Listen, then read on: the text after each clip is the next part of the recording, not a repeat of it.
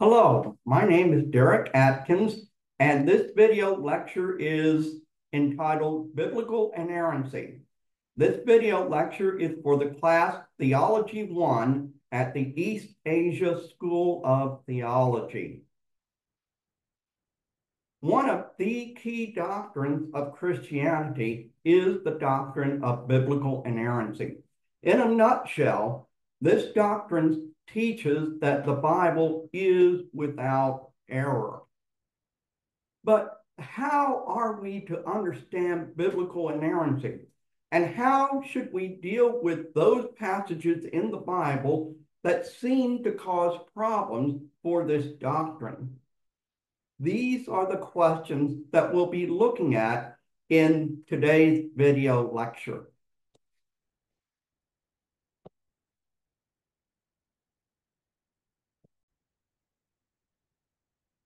Let's begin by talking about how to understand biblical inerrancy. There are several different positions with regard to biblical inerrancy. The first one that I want to mention is plenary inerrancy. In plenary inerrancy, there is a dual divine human authorship of the Bible. The Holy Spirit superintended the writing so that it was God's word as well as the word of humans. The veracity of God demands the veracity of his word. Thus, there are no errors in the original document of any kind, including theological teaching, historical information, scientific data, geographical description, etc. So this is the position of plenary inerrancy. The next position I want to talk about is non-inerrancy. For those who advocate non-inerrancy, they argue that if a single case of genuine error can be pointed out in Scripture, the case of inerrancy falls. For them, inerrancy is like a stack of cards. You pull out one card and the entire stack falls down. Indeed, many opponents of the Bible pour much effort into finding errors in the Bible. So this is the position of non-inerrancy. Then there's the position of partial inerrancy. This position says that there are a few errors in the Scripture, but these errors only pertain to incidental matters and things that are not central to the Christian faith and practice. Therefore, they hold that the Bible is without error in matters of faith and practice only.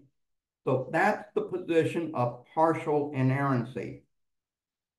But the key question here is, does divine authorship ensure error-free composition by finite and sinful humans? That's the key question.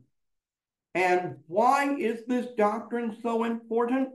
Well, inerrancy is so important because God's faithfulness and reliability are at stake. Also, it's important because our trust in the Bible as the authoritative word of God is at stake. And difficulties in understanding inerrancy are often stumbling blocks to non-believers and believers in their faith. So this is why this doctrine is so important. So let's look at some of these difficulties that we have in the doctrine of inerrancy. And so much of what follows is going to be apologetics, defending this doctrine. So the first major type of difficulty are scientific problems. And one key scientific problem is the date of creation. A straightforward reading of the Bible seems to suggest that Earth and the universe is not much more than 6,000 years old. Yet the geological record seems to suggest that Earth is at least 4 billion years old, and astronomical evidence seems to suggest that the universe is 13.8 billion years old.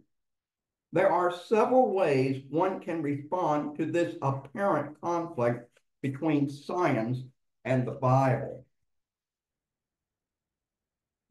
One could try to harmonize the Bible with current science by accepting the view that science has proven that Earth and the universe are old, that evolution did happen, and that evolution was the means by which God created the universe, Earth, and all life on Earth, including humans. This position is known as theistic evolution, and a number of Christians hold to theistic evolution, including the late Tim Keller, N.T. Wright, Francis Collins, and John Stott. There are a number of problems with theistic evolution, both from a scientific standpoint and from a theological standpoint. Then there is the day-age theory. Another way Christians try to resolve the apparent conflict between the Bible and science is the day-age theory, with each day of creation representing thousands, millions, or even billions of years. This view is often based on 2 Peter 3:8, which states, "With the Lord, a day is like 1,000 years, and 1,000 years are like a day." This view tries to find a middle ground between creation and evolution. Then there's the literary framework view. In this approach, the 6 days of creation are divided into 2 triads of 3 days each. In the first triad, days 1 to 3, God created the physical universe, including light, sky, water, land, and plants. In the second triad, days 4 to 6, God then created the sun and moon to rule over the day and night, fish and birds to rule over the water and the sky, animals to rule over the land, and humans to rule over all of creation. The framework view does allow Christians who believe in the inerrancy of the Bible to resolve the apparent conflict between the creation account and evolution. It can be used by both old earth creationists and young earth creationists. The framework view interprets the 6 days of creation figuratively, but in a way that takes the biblical text seriously. There is also the gap theory. According to the gap theory, there is a gap between verses 1 and 2 of Genesis 1. During this gap, God destroyed creation, then recreated the universe beginning in verse 2. An interval of indeterminate length, possibly billions of years, separates verses 1 and 2. One possible explanation for this ancient catastrophe is that the universe, or at least Earth, was destroyed when Satan fell to earth following his rebellion against God. The gap theory allows one to be both an old earth creationist and a young earth creationist, because the gap theory says there were 2 separate creation events separated by a great catastrophe. And then there's the young earth creation view. This is the traditional view, in which God created the universe and our world in 6 24-hour days some 6,000 years ago. Some young earth creationists believe that Earth is as old as 10,000 years, or even 15 to 20,000 years old. This view is based largely on a literal reading of Genesis 1 and 2. Young earth creationists point out that the days of creation are numbered. You have, for example, it says the first day, the second day, etc. And they also point out that the phrase, and there was evening and morning, accompanies each day. Together, these details seem to point to each day being a literal 24-hour day.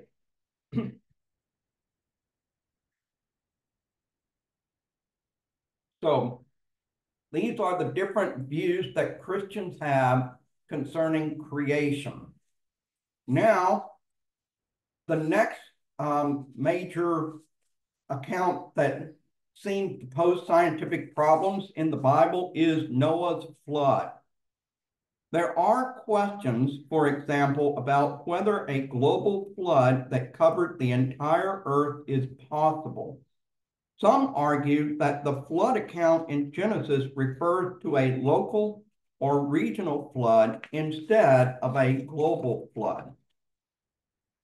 Others claim that there is no geological evidence of a global flood and argue that there isn't enough water on Earth to produce a global flood.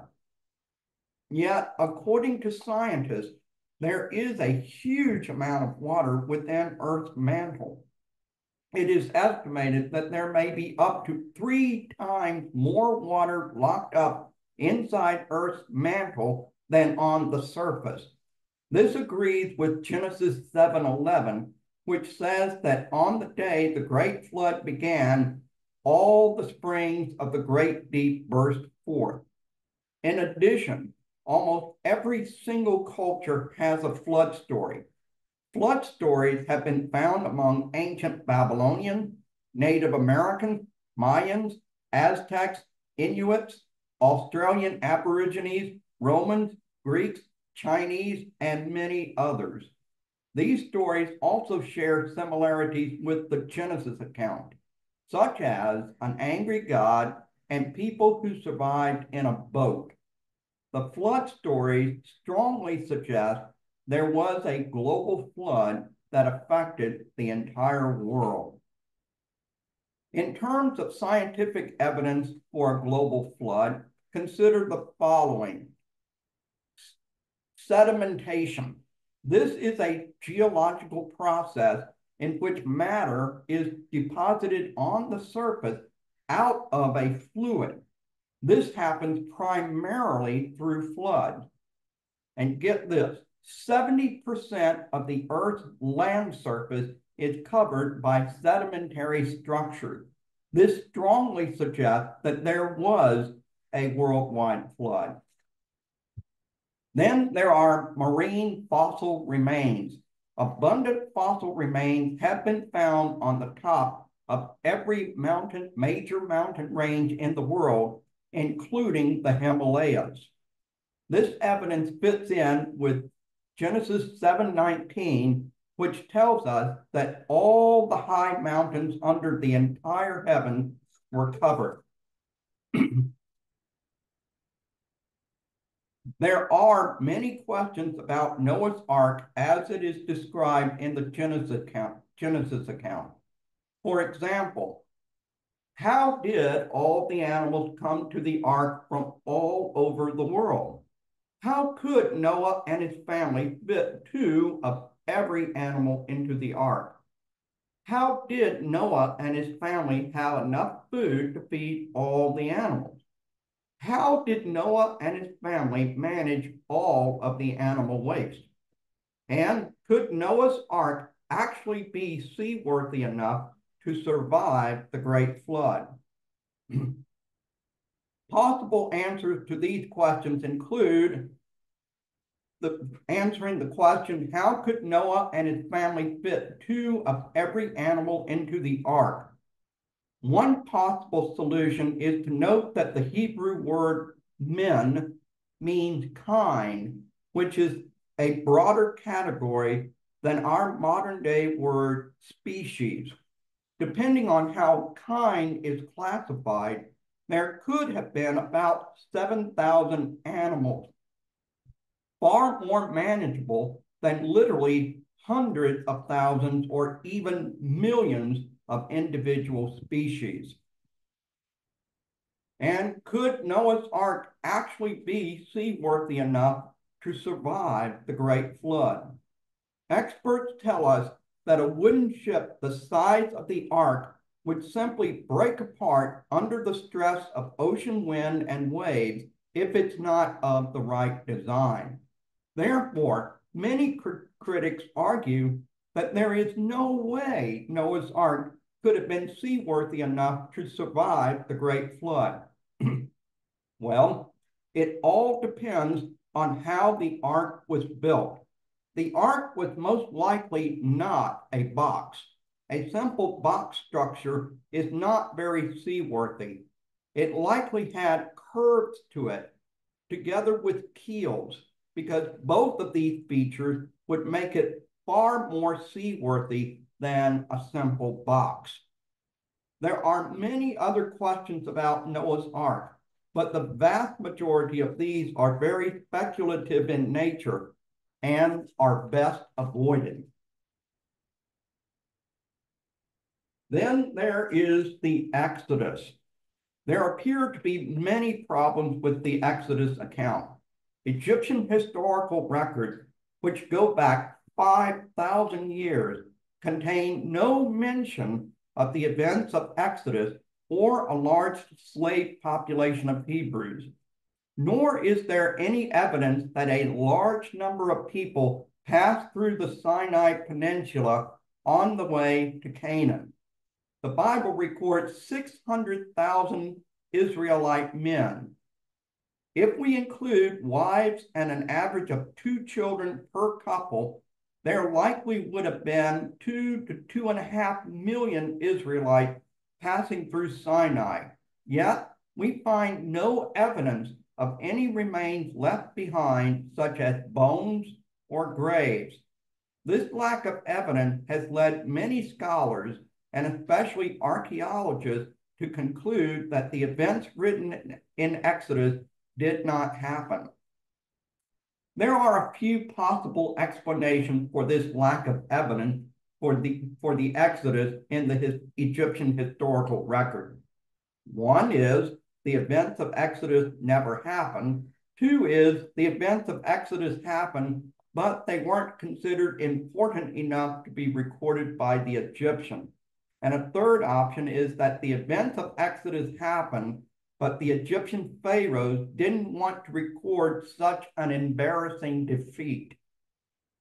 There is, however, what might be called circumstantial evidence that points to the Exodus being a real historical event. This evidence includes internal evidence. The book of Exodus contains words that have Egyptian origins. For example, in Exodus 2:3, we find a number of words with Egyptian origins, in Hebrew that is, including basket, bulrushes, pitch, reeds, and river. The inclusion of these words with the Egyptian origin suggests that the Israelites did live in Egypt long enough for Egyptian words to enter the Hebrew language.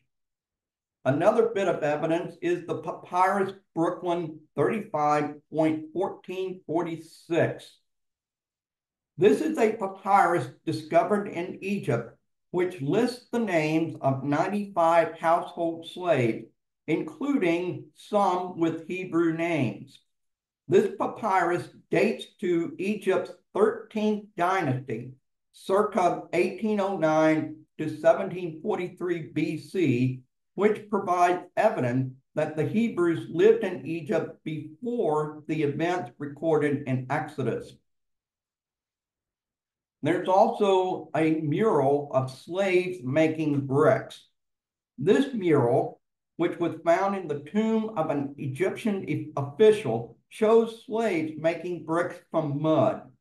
This mural confirms that brick making was one of the tasks slaves in Egypt did. There are also written Egyptian records of brick making, including mention of one district lacking straw for making bricks, which helps us to better understand the distress the Hebrew slaves would have felt when they were denied straw to make bricks. Then there are excavations at Avaris. Avaris is an earlier city that was found under the city of Ramesses. Avaris was originally settled in the 19th century BC by non-Egyptians from Canaan. This was the same time as Joseph's arrival in Egypt. Canaanite pottery and weapons have been found in Avaris. In addition, a prominent tomb was discovered in Avaris that includes the statue of a Semitic man with a multicolored robe, which could be a possible reference to Joseph. Exodus 1:11 tells us that the Hebrew slaves helped build the cities of Pithom and Ramesses, which were not built until the time of Pharaoh Ramesses II, who lived from 1279 to 1213 BC. One suggestion is that Moses used the name Ramesses instead of Avaris because Ramesses was a more familiar name. There's also the Soleb inscription. This inscription was found at a temple in Soleb, Nubia, which lists places that Amenhotep II claimed to have conquered, including a place listed as the land of the Shasu, or nomads of Yahweh. This inscription indicates that Egypt's pharaohs knew of Yahweh by 1400 BC, which suggests that the Exodus took place before 1400 BC. And then there is the Merneptah stele. This is a stele in Egypt that describes the victories of the pharaoh Merneptah around 1230 BC over peoples in Libya and Palestine. One of the peoples mentioned is a people called Israel. This indicates that the Israelites were living in the Promised Land by this time. Then there's the question of the parting of the Red Sea. There is debate over the exact location of the Red Sea. The Septuagint identifies it as the Red Sea itself, while many argue that the Red Sea, Yam Suf in Hebrew, should be more accurately translated Sea of Reed. If this alternate translation is accurate, this means the parting of the Red Sea took place somewhere in the Nile Delta. If that is the case, then it is unlikely that we will ever know the exact location because the Nile Delta has shifted significantly in the millennia since the events of Exodus. As to the question of what actually caused the Red Sea to part, Exodus 14:21 tells us that God used a strong east wind to drive back the water. There have been attempts to provide scientific explanations for this miracle. One theory is that a strong wind from the east created a storm surge in another part of Lake Tanis, which is one of the lakes of the Nile Delta, and this storm surge completely cleared the water, thus uncovering the bottom of the Red Sea. Others speculate the parting of the Red Sea was caused by volcanic eruptions on the island of Santorini in the Mediterranean Sea. This volcanic eruption resulted in a tsunami that hit the Nile Delta, causing the water to first rush away from the shore and exposing dry land, then rushing back in to drown the Egyptian army. Regardless of which explanation is the best explanation, there is one aspect that points to divine providence: the timing of this event. Even if this event can be explained in a purely naturalistic way, how can we explain that this event occurred at a moment that was uniquely advantageous, if not life-saving, for the Hebrews. There is also the account of Jonah and the big fish. For many years, skeptics argued that it is not possible for any human to survive being eaten alive by a large fish, let alone survive for 3 whole days inside a fish. Many have pointed out problems with such a scenario, including the lack of oxygen and the presence of poisonous gases while inside a whale for a prolonged period of time. However, there are a number of facts we can say about this miracle. Number one, Jonah was a historical person. He is mentioned in 2 Kings 14:25. Number two, Nineveh was a real city that was the capital of the Assyrian Empire. The present-day city of Mosul in Iraq sits just across the river from where Nineveh was located. Number three, there are real sea creatures that are large enough to swallow an entire person whole, including whales and the great white shark. And number four, Jesus referred to Jonah as a real man and spoke of his being swallowed by a great fish as a real historical event. If we are to dismiss Jonah's time in the big fish as fictional, then we would have to say that Jesus was a liar. And then there's this. In June 2021, off Cape Cod, lobster diver Michael Packard was swallowed alive by a humpback whale. Mr. Packard remained inside the whale for only 30 to 40 seconds before the whale spat him out, but he was swallowed whole by a whale and lived to tell the tale. Numerous news reports confirmed this incident did happen, including this photograph of Michael Packard in Cape Cod Hospital, where he was taken after the incident. While we have to accept Jonah's time inside the big fish as an act of faith, we can, as when talking about miracles in general, attempt to show skeptics why believing such miracles is a reasonable conclusion.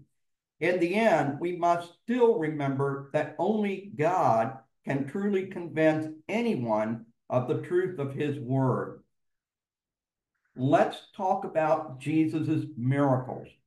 Jesus's miracles were prominent in the Gospels, yet many skeptics have problems with Jesus's miracles. As mentioned earlier, many deny Jesus's miracles because of their naturalist worldviews. That is, they believe this physical world is all that exists. So by definition, miracles can't exist. Yet the Gospels are full of miracles performed by Jesus. He performed many healings, restoring sight to the blind, healing the deaf, making paralytics walk again, cleansing lepers of leprosy, healing those with high fevers, healing a woman who suffered from bleeding for 12 years, restoring a man's severed ear, and restoring a man's withered hand. There were also miracles that didn't involve healing, calming the storm, feeding 5,000 men, then 4,000 men, plus women and children, by multiplying small amounts of food, turning water into wine, twice producing a miraculous catch of fish, walking on water, causing a fig tree to wither, and casting out demons. And then there's the greatest miracle of all. Jesus himself rose from the dead. The Bible also records that Jesus was born of a virgin, as well as Jesus's visible ascension into heaven. When responding to these miracles, skeptics often take one of several approaches. First, they flat out deny that any miracles occurred, since by definition, miracles cannot possibly occur in a world that is only physical in nature. Second, they claim that fakery was involved in these miracles. For example, those who were healed only pretended to be sick, or that wine was secretly substituted for water. Third, they argue that the miracle accounts in the Gospels are merely myths that have corrupted the historical record. And fourth, they offer rational explanations to de-spiritualize these miracles. For example, misty water on the Sea of Galilee made it seem that Jesus was walking on water, or the generosity of the boy who gave away his food inspired others to do the same. Skeptics use these same approaches to deny the resurrection. Many deny that Jesus even rose from the dead. The Quran teaches that someone who appeared to be like Jesus, who appeared to look like Jesus, died in his place. Some argue that Jesus' resurrection is merely a myth and often point to resurrection stories in other religions to support this argument. And some try to offer rational explanation to explain away the resurrection, such as claiming that Jesus simply fell into a deep slumber and then woke up on the third day. As with all other supernatural aspects of the biblical account, we cannot offer irrefutable evidence that Jesus' miracles took place. There is no smoking gun that proves beyond the shadow of a doubt that these miracles are real. So we have to accept what the Bible says on faith. That is, we trust that the Bible is reliable and is therefore telling the truth. Yet we can give people good reason for taking this leap of faith. One argument that I find especially helpful for my own understanding is to consider the fact that Jesus' disciples spent 3 whole years with him. If anyone knew whether Jesus actually performed the miracles recorded in the Gospels, or whether Jesus really rose from the dead, it would be his disciples. And what is the testimony of Jesus' disciples? Their testimony was that everything Jesus said and did was 100% true. And they sealed their testimony with their blood. Almost every one of the 12 disciples died as martyrs. With these men who knew whether Jesus really did perform these miracles and who knew whether Jesus really did rise from the dead, have died from something they knew was false, it's unlikely they would. And even if they did knowingly die for a lie, one would have to ask, what would be their motivation for doing so? Another argument against the reliability of the Bible is that the Bible is full of contradictions. Many people argue that parallel accounts in the Bible contain contradictory descriptions that invalidate the reliability of the Bible. These parallel accounts are 2 or more passages in the Bible that describe the same event but contain different details. For example, Genesis 1 and 2 have 2 different accounts of creation that appear to contradict each other. There are also the first 3 Gospels, Mark, Matthew, and Luke, which are known as the Synoptic Gospels because all 3 of them contain many of the same events from Jesus' life and ministry. Skeptics have identified a number of events they claim are described in contradictory ways between these three Gospels, as well as between all four Gospels. For example, in Matthew, Bethlehem is Mary and Joseph's hometown, while in Luke, Nazareth is identified as their hometown. Luke 1 says that Jesus' birth took place during the reign of King Herod, whereas Luke 2:2 reports that Jesus was born during the census of Quirinius, the governor of Syria, which took place more than 10 years after King Herod died. The genealogies of Matthew and Luke disagree on who Joseph's father was. That is, Joseph, Jesus' foster father. In Mark 8:12, Jesus says that no sign will be given to this generation. In Matthew 12:39, Jesus says that only one sign would be given, that is the sign of Jonah. And John records 7 signs that were given so that people might believe in Jesus. And all 4 Gospels have different post-resurrection accounts or details. How can we respond to these claims? One thing to remember is that the Gospels were written by 4 different men who had access to different sources of information. So yes, the Gospels do contain different details. However, when these details are examined closely, they combine to form a more complete picture of Jesus' life, death, and resurrection. The different accounts of the 4 Gospels are much like what one would expect from different witnesses to a traffic accident. If 4 different witnesses see a traffic accident at an intersection, each one from a different corner, each person will see different details because each person sees the accident from a different perspective. One person will see some details that the other persons won't, and the same is true for the other witnesses. We should expect differences in details recalled by the witnesses. For example, one person may recall that one car was black, while the other witnesses recall it being gray, and so forth.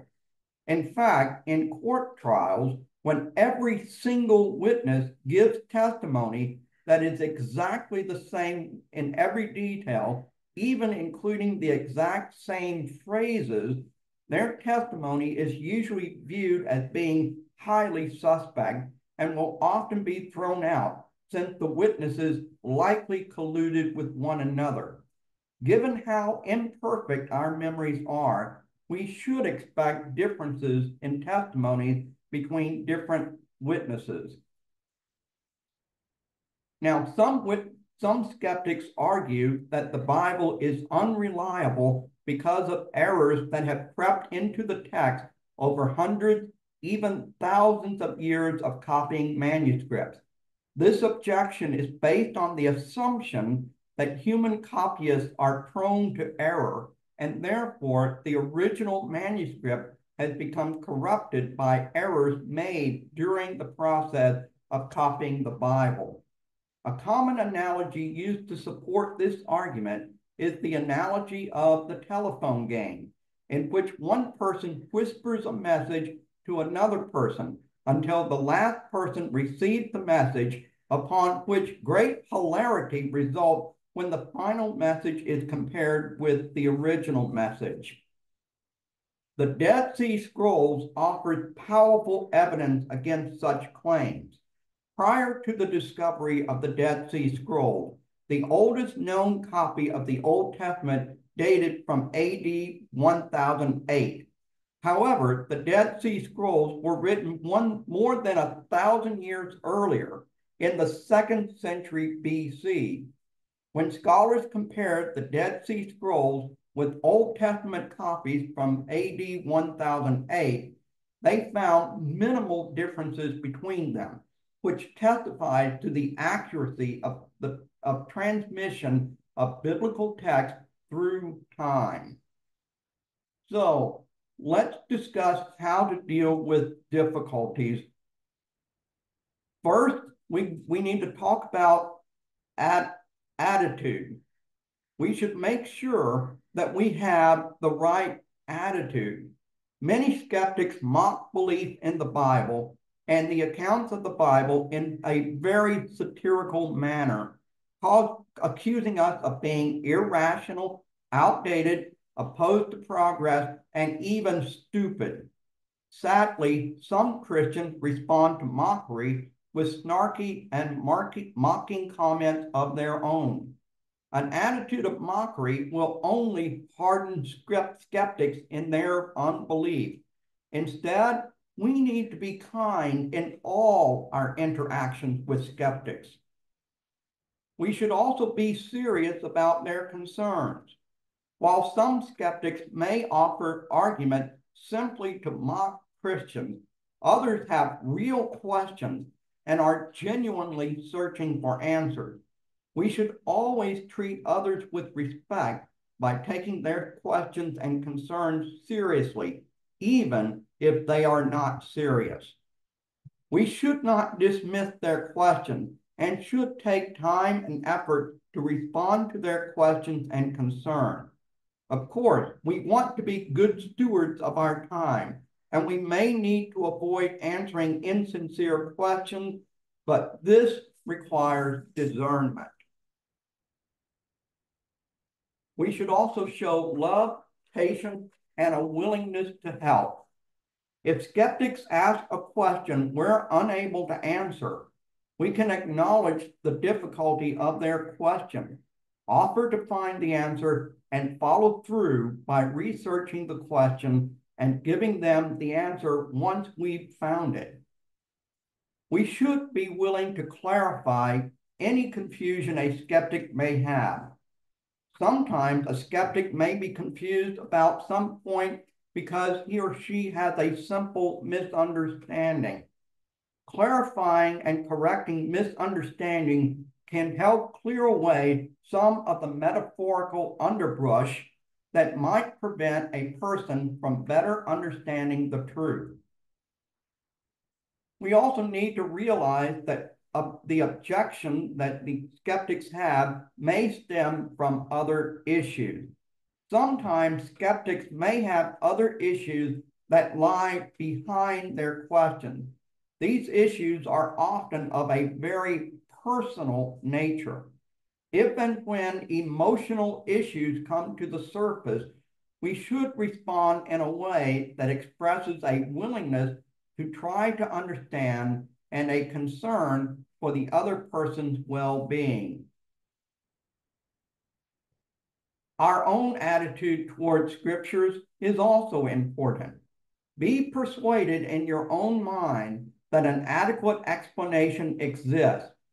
There is no need to panic when you encounter a problematic passage in the Bible. You're not the first person to encounter this difficult passage. Others have wrestled with this passage and have found good solutions. Be confident that there are good solutions that will resolve the apparent difficulty. Treat scriptures with respect, trust, and obedience while you wait for the Lord to show you the solution. It may take time to resolve certain apparent contradictions, but the Lord is faithful and has promised that his Spirit will guide you into all truth. When you examine a specific problem that seems to arise from the Bible, you can follow these steps as you seek clarity. First, carefully study the context of the problem. Compare scripture with scripture, especially those that directly relate to the issue. Oftentimes, the best way to interpret scripture is to let another passage help you to understand the passage in question. Second, your interpretation should be based on sound exegesis. This means that you try to draw out the meaning of the text rather than reading your own meaning into the text. As much as possible, we need to allow the Bible to interpret our experiences rather than letting our experiences interpret the Bible. Third, in parallel passages, seek harmonization. Sometimes the differences are very minor, and even when there are significant differences, careful examination of the context will help us to harmonize parallel passages. You should also consult commentaries and other books which are specifically intended to deal with these kinds of issues. These books include the Encyclopedia of Bible Difficulties by Gleason L. Archer, or the book When Critics Ask by Norman Geisler and Thomas Howe. Remember that some problems come from minor copyist errors, things like numbers and wording. Experts can help in these cases. In seeking harmony with ancient history, remember these things. Not all truth has been recorded or discovered. Not all ancient history is completely accurate. Sometimes ancient historians either got their facts wrong or they deliberately misrepresented certain events for various reasons. And remember that the Bible has consistently stood the test of time. Be aware that objections that are based on often unspoken anti-supernatural presuppositions and biases. Many skeptics believe this physical world is all that exists, and therefore, by definition, miracles cannot be real. Beware of objections by those who are not honest truth seekers, but who seek to mask unbelief in intellectual shrouds, which often cover up less compelling and more emotional or even immoral reasons for rejecting the Bible. And be patient as you search and wait for an answer. Once again, trust in God's promise that His Spirit will guide us into all truth. And that brings us to the end of this video lecture. I look forward to seeing you in class and discussing more about this issue.